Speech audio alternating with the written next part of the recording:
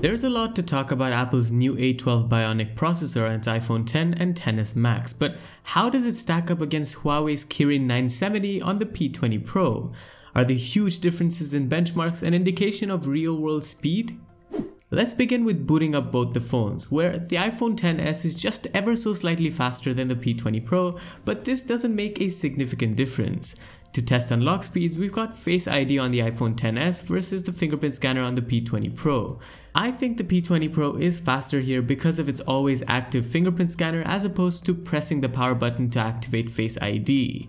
To keep things fair for this test, we'll make sure that both phones are connected to the same Wi-Fi network and that they're on their latest software. I'll also switch the iPhone camera to front facing because sometimes it can default back to the primary camera, which is not what we want for this speed test. But with all that done, let's clear all background apps and start the test.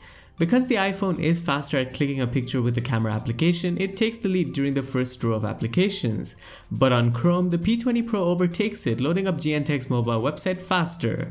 It continues to extend the lead and makes it of 2 applications by the time it starts loading up the games. Through this test, both Huawei's and Apple's navigation UI felt smooth and responsive, which was nice to see. While loading up the games, the iPhone has some room to catch up, and that's exactly what it does at Asphalt 9. But because the P20 Pro started loading the game first, it moved onto the system applications to finish the first round in 1 minute and 32 seconds, whereas the iPhone XS came in behind at 1 minute and 36 seconds. As we know, the second round is more to test RAM or memory management, and while the P20 Pro has 6GB, the iPhone XS or XS Max comes with 4GB. But despite the difference, both the phones managed to keep all applications in memory through the second round, which was quite something.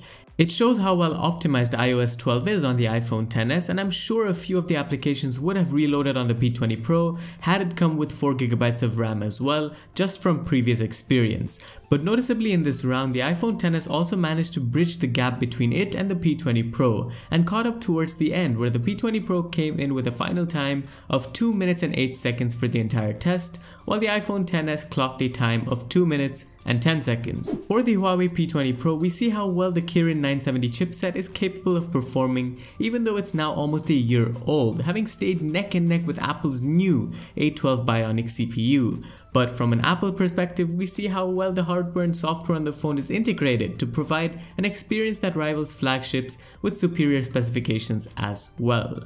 That's all for this one. Thank you guys for watching, and check out our other videos if you've missed them. Subscribe for more videos in the future, and I'll see you in the next one. Adios.